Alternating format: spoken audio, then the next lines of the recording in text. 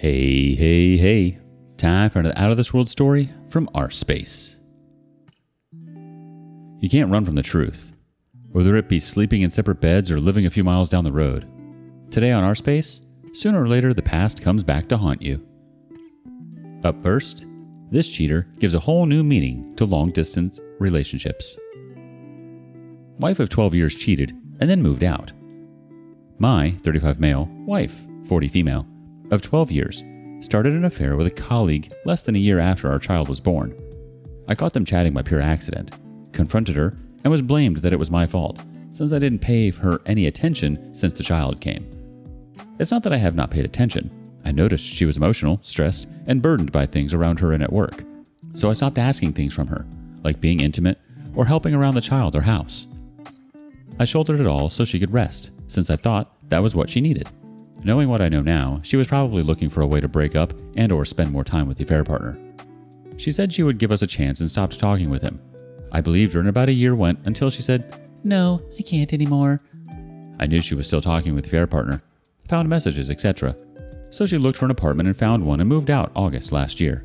I helped her move, but she still spent a lot of time with me and our child until she decided in January of this year to move for real into her apartment. She said she needed to do this to find herself and to figure out what she wanted in life. I have read enough stories here to know what that means. Don't have any real proof, but I am very certain what she has been doing. I decided to make myself busy with other things, working out and attending work events, etc., to try to focus on myself. However, I missed our family regardless during all this time. I still do, but I would never admit that to her. I told my wife in the beginning, I will never come asking you for anything, and it all comes down to you if you want to commit to our family and solve this. But by the time that happens, there's no guarantee that I am interested in fixing it. Time goes by and we sometimes on weekends do something together with our child. I get vibes that she is regretting and wants to fix things, but she never admits to it. But somehow I get the feeling it will be fine. Until last week when I again, by mistake, saw that she is chatting with the affair partner and declaring, "I love you," to each other. That's when I decided enough already. I talked with her that evening and said, I won't put up with this anymore. You are married and have a boyfriend at the same time. Let's just sign the divorce papers and be over with it. After a lot of talk and crying from her side, she signed it. I asked her no communications unless it's regarding our child. It's been barely a week since we signed the papers, but she writes to me short sentences about our child now and then.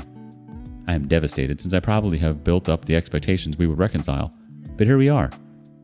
I am sad and down for the most part. I try to occupy my mind to not think, but it's just so hard. I want my family, but I hate what she has become and done to us. Here's some advice from the community. Grey Rock and 180 going forward. You are allowing hopium to rule your life and that she would be back. Now you have clear closure that y'all would never be a healthy and happy couple again. Use this info to move forward in your life and begin the healing that you've put off for a year. You realize how despicable she is, right? It's been at least 2 years of cheating and lying to you. Don't be her friend. Co-parent only with very minimal contact and focus forward on your life. You need to start prioritizing your feelings and emotions. The OP replies, "Yes, I felt empowered to drop the divorce papers on her and getting them signed. I felt in control for the first time since this all began. I started cleaning out my apartment from things that she had put thought into to decorate and put up new things, etc. It felt good, even if insignificant. I am doing my best to answer as little as possible to her messages. About our child only, of course. But it all hurts doing this to what has been, for such a long time, my best friend and support in life. Doing 180 I think I will be able to handle, but grey rocking will probably be a lot harder since I am not cold as a person, but I want to achieve it. The silence between us really hurts though." The OP has an update.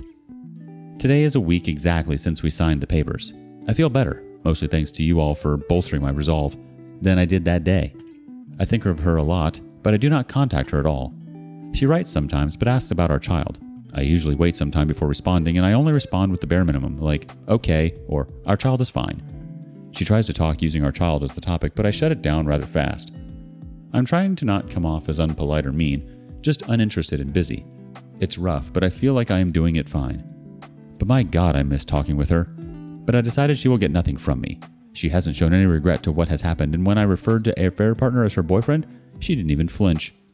I wish they crashed so bad, but since they have been on and off for soon to 3 years, I think they will stick together. But what does that matter, to be honest? Oh well, but I truly appreciate all the support I have been getting here.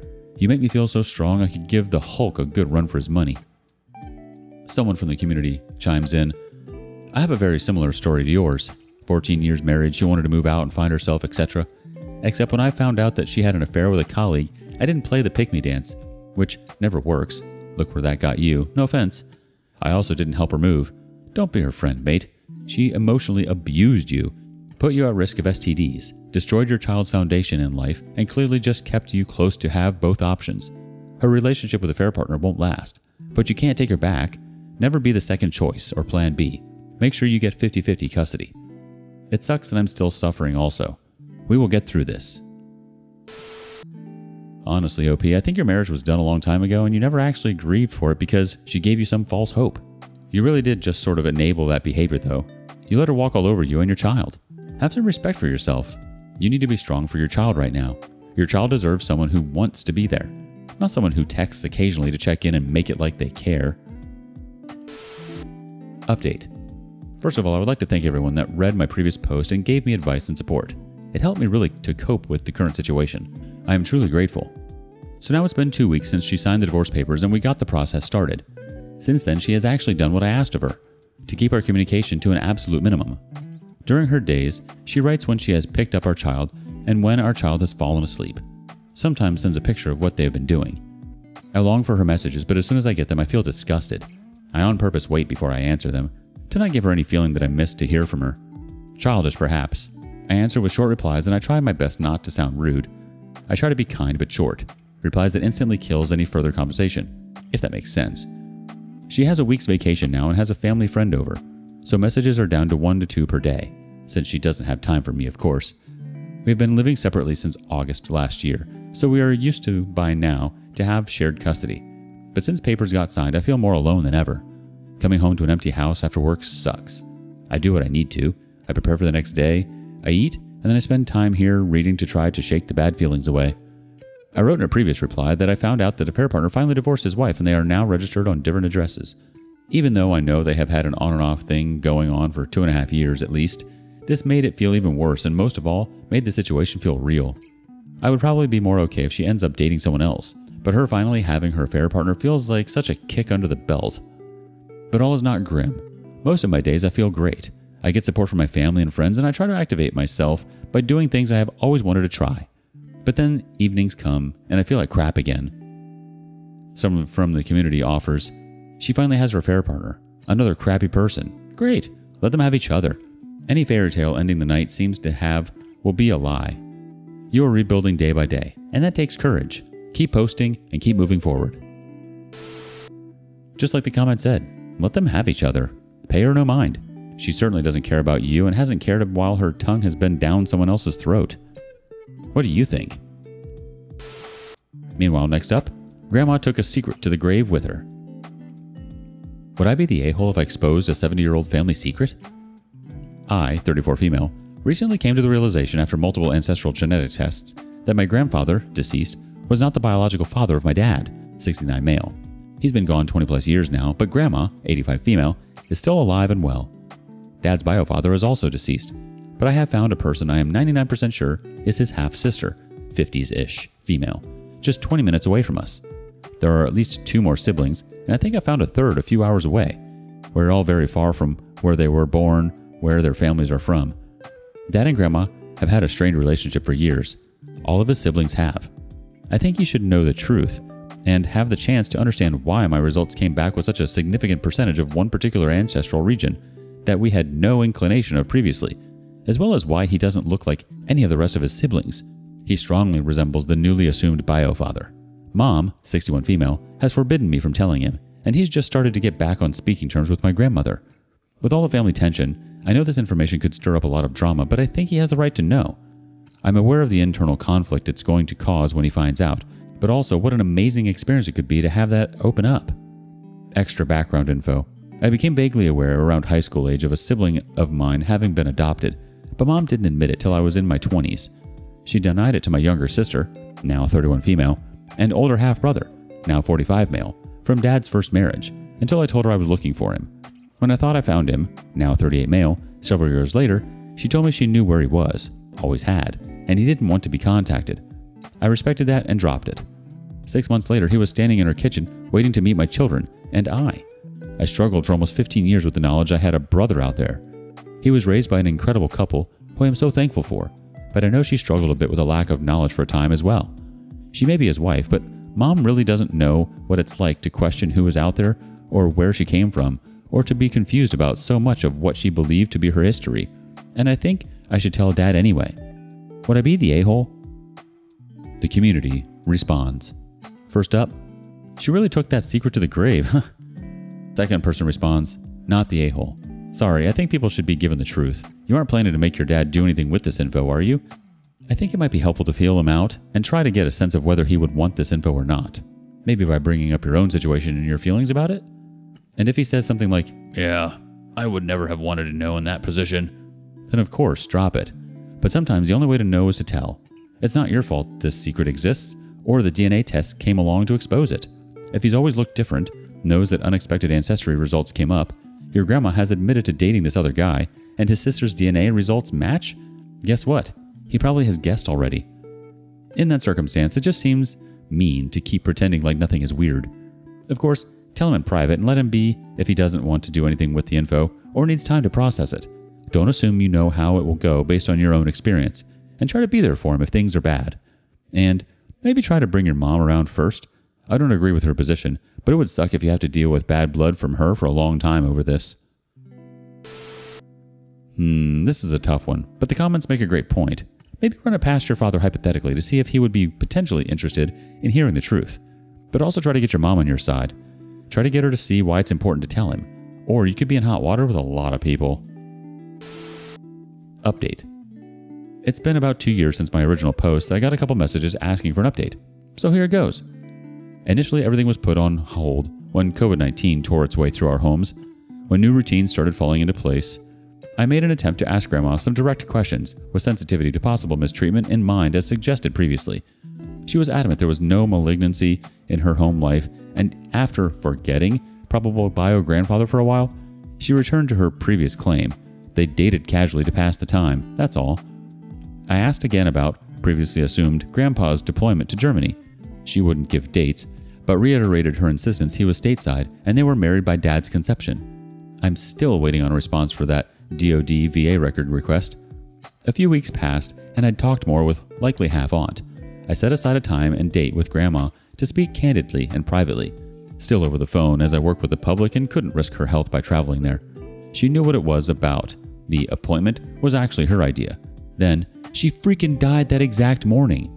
Grandma was temporarily in a nursing home while she recovered from a UTI, and my aunt was arranging an HHA. The joke now is she just said, "You thought you had me, ha," and made her exit.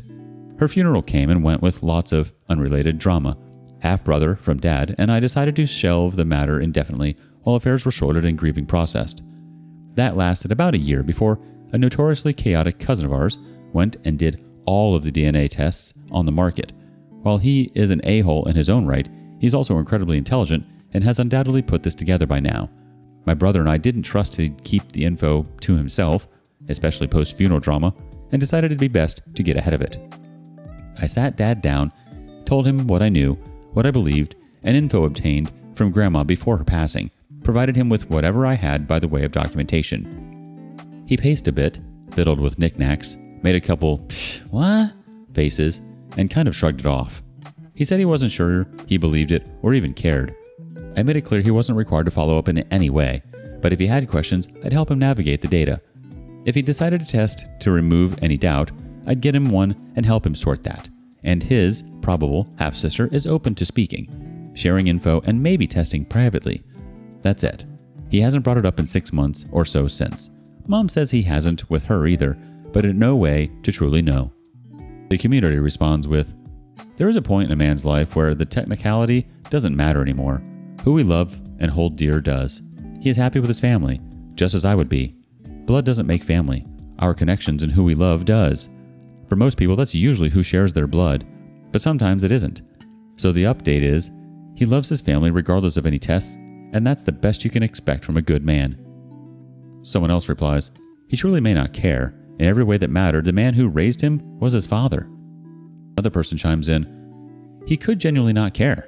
I found my dad's half-brother from his deadbeat bio-dad in one of those sites, and when I told him, all he did was laugh, and we haven't brought it back up since. Especially if all this drama is happening, he probably isn't particularly interested in reworking his position in the family. The next thought says, Storytime. My mom's ex-boyfriend, his dad, let's call him Frank. Frank found God in the bottom of a moonshine bottle sometime in the 1970s. He got sober and became a religious nutbag. Now obviously not all religious people are nutbags, but Frank was definitely a nutbag. He claimed he was without sin, and because of that, God had given him the power to heal people in Jesus' name, and more weirdly sense evil spirits with a coat hanger and ward off said spirits with copper wire and fabric softener. Don't ask, I don't know. Then sometime in 2014, he dropped dead. No warning. Frank had been in excellent health, but had a heart attack so massive it snuffed him out before his head hit the floor. His neighbor was a paramedic and was on the spot within moments, but Frank was asystole, no electrical activity in the heart, the kind flatline where all the king's horses and all the king's men can't put you together again. And when the ambulance arrived, he was declared dead as a doornail. Turns out a few months before, the daughter of an old flame had reached out and asked if he was her dad. He had vehemently denied this, but his daughter knew it was a high chance of it, so she got the court to order a paternity test.